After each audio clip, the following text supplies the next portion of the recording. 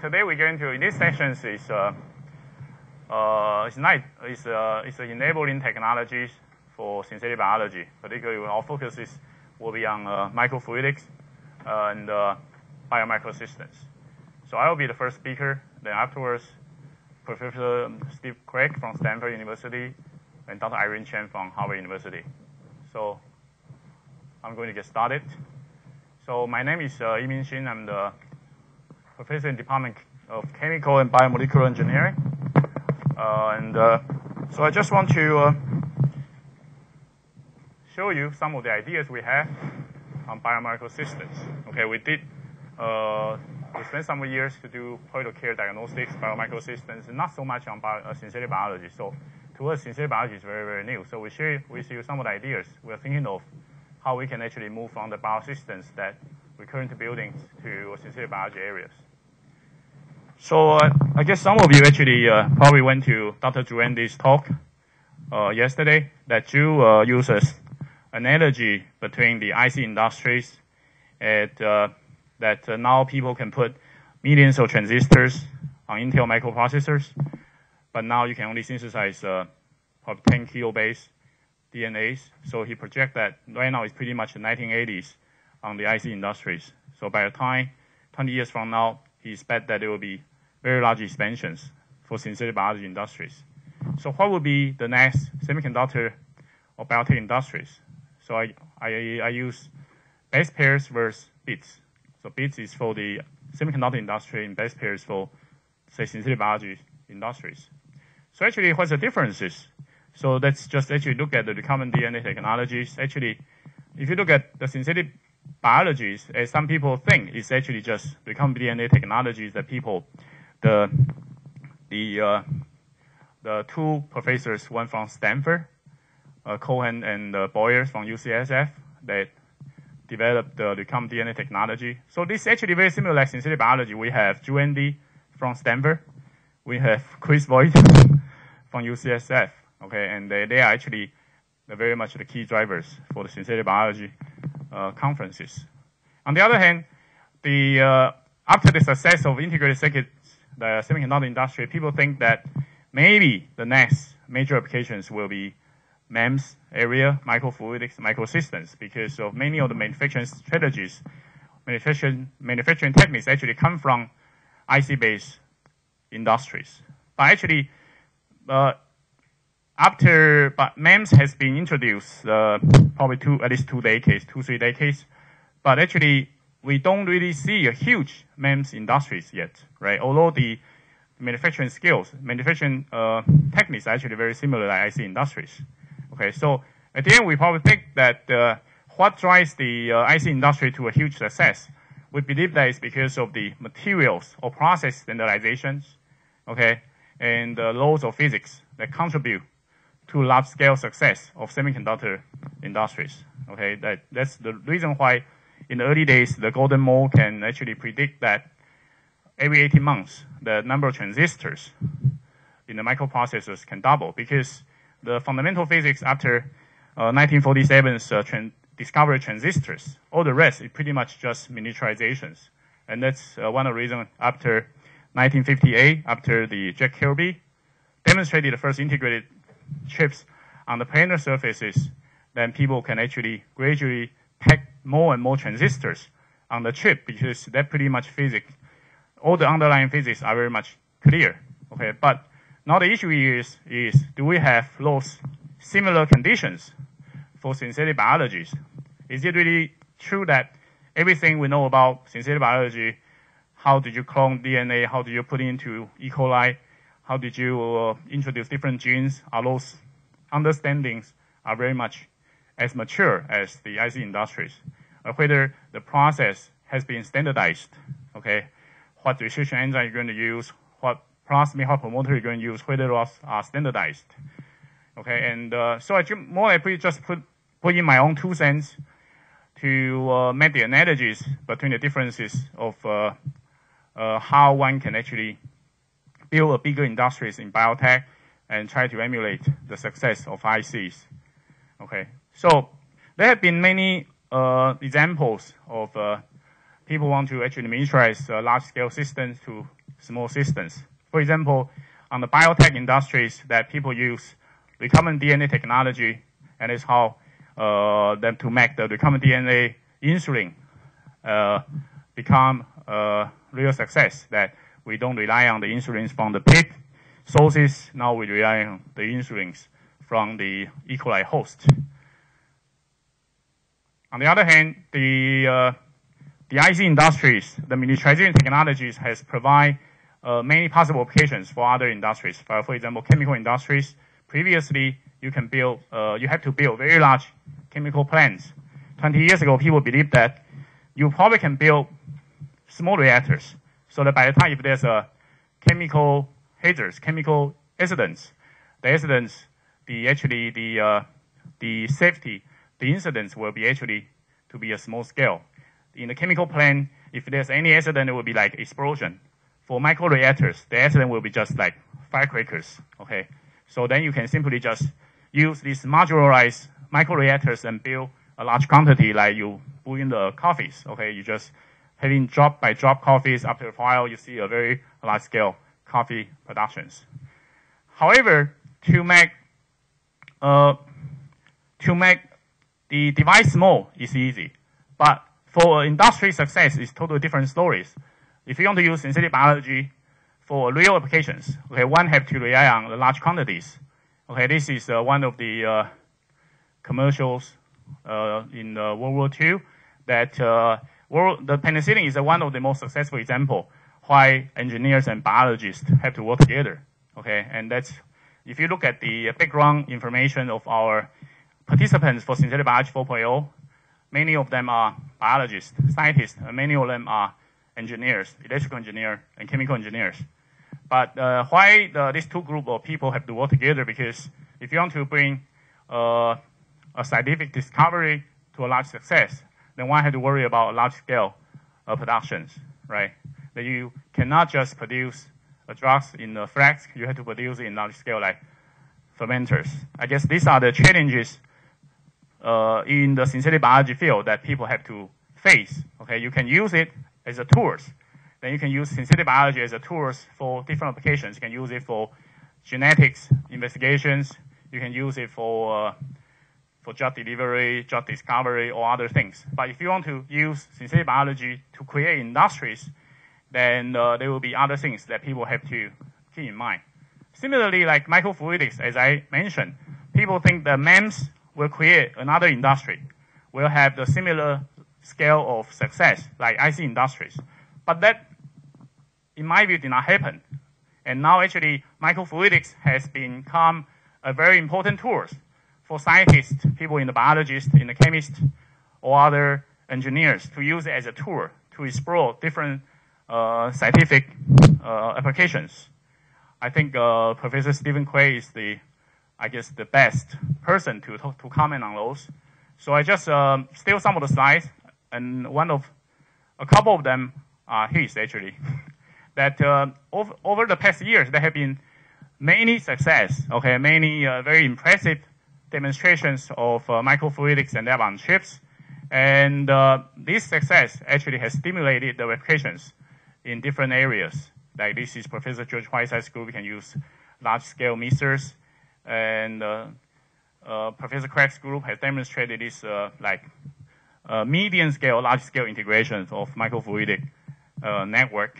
And people can use microfluidic devices to look at subcellular as well as submolecular integrations. And this is a very impressive examples that demonstrated by scientists in Tokyo's group, where they can use very small rotary motor ATP, F1, ATPase, and they actually then attach one of the units to the magnetic particles, then use magnetic tweezers to turn the ATPs to demonstrate that you can actually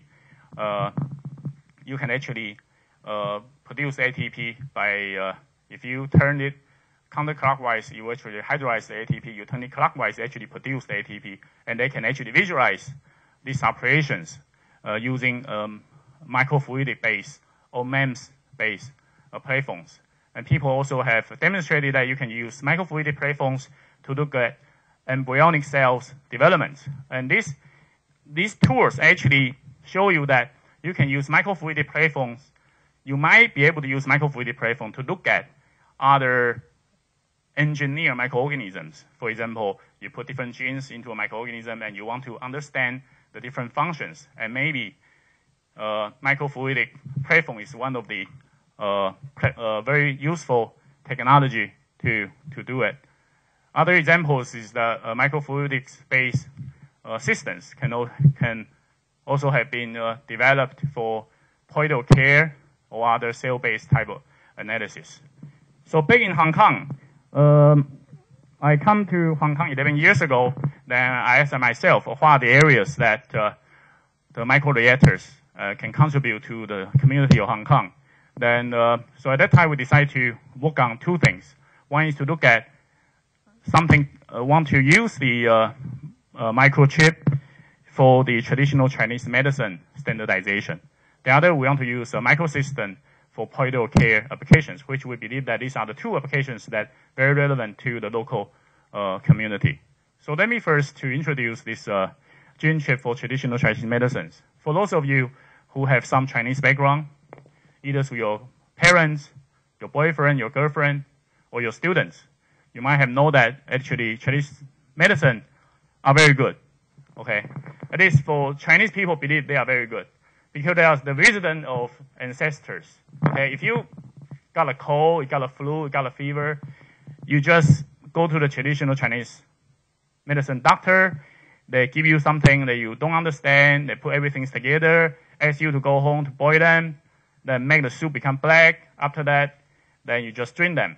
And next day, miracle happened. Disease is gone. Okay? And you never try to understand what did you drink, what did you eat. You don't care whether it's poisonous meal or anything. You just drink it. But anyway, then miracle happens. Then the disease is gone. Right? But then, because we don't quite understand traditional Chinese medicine, we just believe our parents, believe our ancestors. So it will be very difficult to use this platform to sell it to Western countries, right? Because Western countries, they have very much standardized procedures to actually certify different drug-related products. And this is an example, right? This is something in Chinese we call chuan bei. Chuan bei is a bei from Sichuan. Okay, it's some sort of beans from Sichuan. But if you buy this kind of things from Zhejiang, we call zhebei, from Zhejiang province. But the Zhejiang province beads and the Sichuan province beads, they look very similar. Okay, you cannot tell the differences, but they look very similar. But their therapeutic efficiencies are very, very different. Okay, so you have to find other ways to standardize the product. Okay, because they look very similar, so the consumers can be easily tricked. Okay, so this just give you some review of what traditional Chinese medicine are. Some from the roots, some from the flowers, and some flowers actually can be toxic. Okay, but the toxic flowers, but if you put many toxic flowers together, they become non-toxic. Okay, but this is very difficult to explain. Okay, that's one of the reasons why Professor Jack Kisling mentioned one of the success examples that he can use on the medicine for the anti-malaria drugs. But that's a single component drug. But it will be very difficult to use the same platforms to explore multi-component drug in traditional Chinese medicines. Okay, so you have toxic fruits, and you have toxic flowers, and sometimes you have toxic bugs. Okay, and all together, and these are all actually different recipes. And in all the ancestors, they have different kind of recipe Bible tell you in different conditions what you need to do. So what we did is that we try to use molecular biology or DNA microchip to find a way to standardize the traditional medicine. And our way is to actually look at a specific region in the 5S RNA space domain. We found that, actually not I found that, our collaborators in the biology department found that in these regions, they have actually, in the tandem repeating units, which they have 120 base pairs, very highly conserved, but they have 300 to 600 base spacer region are actually very much different. Like a difference can be a couple base pairs or single base pairs. And we can use the information here to differentiate traditional Chinese medicines, okay? that, for example, that traditional medicine, the same species grown in different soil, and because of secondary metabolites, and they will actually trigger the mutations of this region. So therefore, by recognizing the difference in these spatial regions, you can actually, this could be a good way to effectively standardize the traditional Chinese medicine. So what we did is then the rest is actually very simple. We use our UST's fabrication facilities. Then we do silicon-based service. We put oligo probes immobilized on these patent silicon wafer surfaces. Then we do a wafer-based fabrication process. This is a 4-inch wafer. Then we can make 4 PCR microreactors on each die. Then we have actually 16 die for each wafers. Then you can actually, then each of the device will be ready for PCR reaction. This is the back side, which we have 3 microliter to 20 microliter micro PCR reactors for each die. Then the front side, you can see actually platinum-based heater and sensor to control the temperature for the PCR reactions. Okay, and they actually, this particular reactor, not just for the PCR reactions, it also will use the same spot for fluorescence-based detection or for electrochemical-based detections on the same spot. So first, we actually have to get the powders. Then we get the graduate student to grind the powders grind the leaf flower to become powders. Then we check the genomic DNA. Then after that, we use these devices to do DNA amplifications. Then we do the sequence-specific detections. And we use this on-chip heater and sensor to control the melting temperatures and the annealing and the extension temperatures. Then, because I mentioned earlier, we use acid symmetric PCR. Then we use, on the reverse primer side, we can attach the CY3, CY5 or text ray. Then after that, you can actually directly on the same spot do the fluorescence-based detections. And we use these techniques. We actually to try about 20 different TCM species. So this is the first example that I mentioned for using microchip for applications that have some local relevance. And the second example I want to talk about is for point of care diagnosis. Okay, Hong Kong, as our financial secretary mentioned on Monday, Hong Kong has very low fertility. That means people don't want to deliver babies here. Okay, because it's very expensive to raise a kid in Hong Kong. But Hong Kong people has very long life expectancies. Okay, probably something to do with the tea, the dim sum you drink, and tea and dim sum, they are immiscible. So tea will help you to digest the oily stuff away faster, and they have some traditional Chinese medicine effect to it. So somehow people in Hong Kong, unbelievable, can live longer. Okay, but people live longer. I mean, in one thing, it's a good thing. On the other hand, it put a lot of burden to the society, right? In the sense that you will have to have a very good Medicare system to take care of old people. So one of the possibilities to think of the point of care diagnosis. Another thing is that, I mean, this was, I don't think it's going to happen in Hong Kong, but anyway. But we all know the MTR station in Hong Kong is typically very, very crowded. And this is pretty much after midnight. For example, some of the people after the karaoke yesterday, if you went to the subway, this is pretty much what you're seeing yesterday. But anyway, so another is that full quality controls that Hong Kong has actually, is very famous not for science and technology. I hope it will be famous for science and technology. But currently it's famous for food and shopping and racing. Okay, horse racing, food, shopping, these are the 3 things you must do before you leave this conference. Okay, and so we think the quality of food is very important. So we want to find a way that you can actually do a very portable, very quick monitoring of the food safety, whether there are any pathogens involved in the food.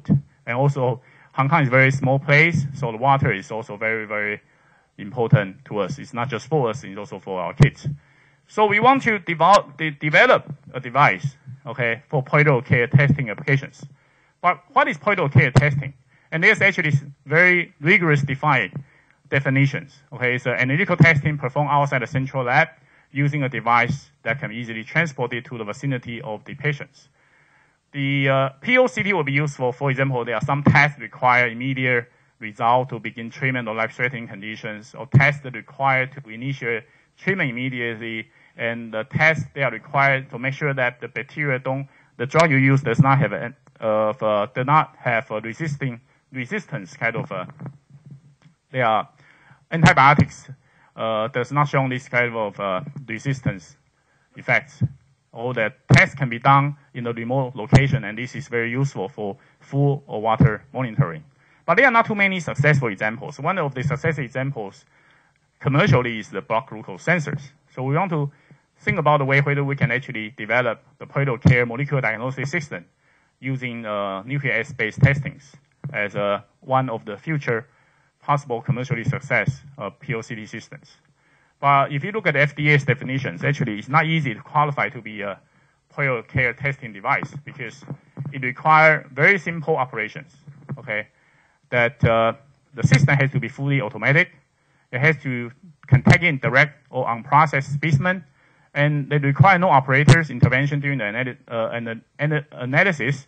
And all you need to do is to change the battery, okay, to use the device. So actually, it's technically very challenging, okay, to actually to certify a device that can be labeled as a POCT device. So in a sense, there are a lot of research to be done. So this is one of the integrated mild and micro device that we have envisaged for the past many years, assuming the human got sick or the chicken got sick. Human and chicken are equally important in Hong Kong because Chinese people like to eat chickens. So you need to make sure there are sufficient supply of live chickens, okay? But the chicken are live, so they could carry viruses, okay? If the chicken carry viruses that we don't know, then only thing, although they are important, but then we had to sacrifice all those virus-carry chickens. But when I joined the university in 1997, the year after, the Hong Kong government killed millions of chickens because of H5N1 viruses. So we think that it will be actually quite important to make sure we have actually a device that can rapidly detect the virus or others. Okay, so these devices can tag the body fluid. And after that, you have ways to take away the genomic DNA. After that, you can do these on-chip PCR reactions. Then amplify the DNA to the amount that you want to have. But typically, this is how it was done, right? Then you do the DNA, you do a fluorescence-based detections. But fluorescence-based detection is very difficult to be miniaturized. So we spend a lot of effort trying to do this electrochemistry-based detection so the device can be portable. Also, these electrochemical signals is actually portable. So this actually a device we built. This device is actually, you have a front side of heaters, back side you have reservoir for reactors, and you have Indian tin oxide patent devices. Then this you have a full Indian tin oxide patent pad here for different DNA immobilization, where allow us to do the multiplex detections. Then we assemble it through another mounting processes, and this is where you put in the different magnetic particle and others, PCR mix, and do the on-chip DNA amplifications and electrochemical detections. Let me just go through the process here. You take the E. coli as a crude sample, you put it to the chip, then we have magnetic particle, then you are using on-chip heater and sensor to break the E. coli. After that, you put the biotin link probe, and this probe will actually complementary to certain region of genome DNA. And after that, the probe will link up to the strobodin, bind to the magnetic particles. So we use this process to purify the genome on the chip.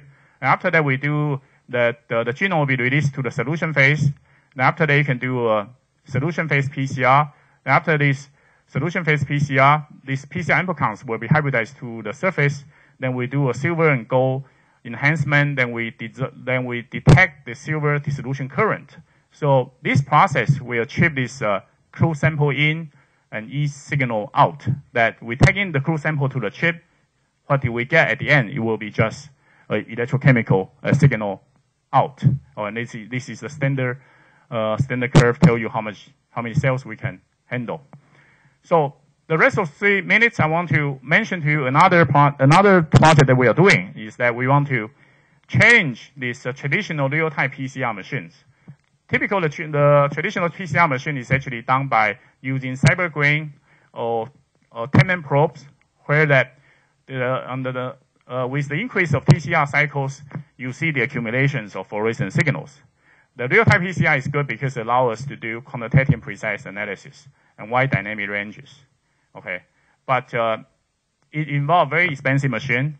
The real-time PCR machine costs about 300 Hong Kong dollars, but the endpoint PCR machine just costs 20,000 Hong Kong dollars. It's more than one order of magnitude differences. So we want to find a way to do electrochemistry-based PCR. Okay, and the advantages will be it's amenable to point-of-care testing applications, require less sophisticated instrumentation, and highly sensitive. Okay, but challenges is we have to find a way to electrochemically to accumulate the signals as the thermal cycle PCR increases, and so on and so forth. But this electrochemical active probe have been demonstrated previously. For example, ferrothings that the UC Santa Barbara's groups use, say, a molecular beacon. Then you have a ferrothing very close to the probe surfaces. You have complementary DNA. Then after that, the double-stranded DNA structures become more frigid and move away the ferrothing from the surfaces. So then you can tell the electrochemical signal differences. So here we actually establish electrochemical real-time PCR platform using the solid phase extension and both solution phase extension. And the process require Indian tin oxide based electrode. Then during the PCR process, in addition to the solution phase PCR, on the surface, the hybridization bond probe will also be extended because of solid phase extension. And the number of electroactive labels, like for example, ferrothing, will be accumulated to the surface. And by doing so, we are able to actually achieve cycle by cycle increase through the process. Okay, this is showing the examples that our electrochemical real-time PCR can do very well for large temperature concentrations. However, in the smaller temperature concentrations, ours is still not as good as the fluorescence PCR, so there's still a lot of work to be done.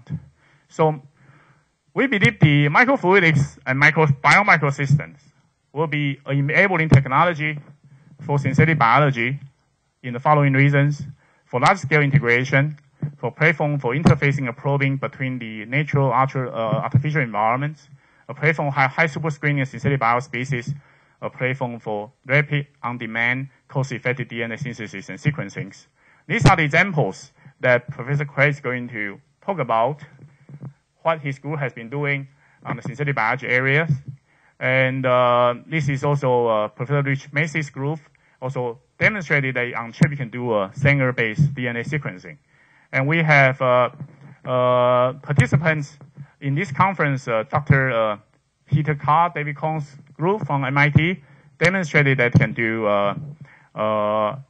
actually very large-scale gene synthesis using very small 500 nanoliter reactions. And these are actually very successful examples that have linked the synthetic biology and microfluidic devices. I believe these are just the early examples. There will be more examples to be demonstrated that the microfluidics and microsystems can play a very important role to the new field of synthetic biology. With that, I want to thank the funding agencies and the students who participate in this work. Some of the students are not my students anymore. These are the pictures taken 5 years ago.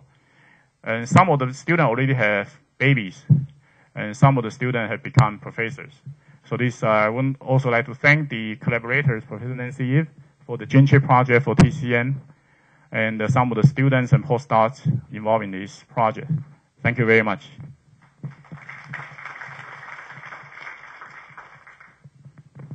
Because of time, we can only entertain one question, or no questions. Do you have any questions?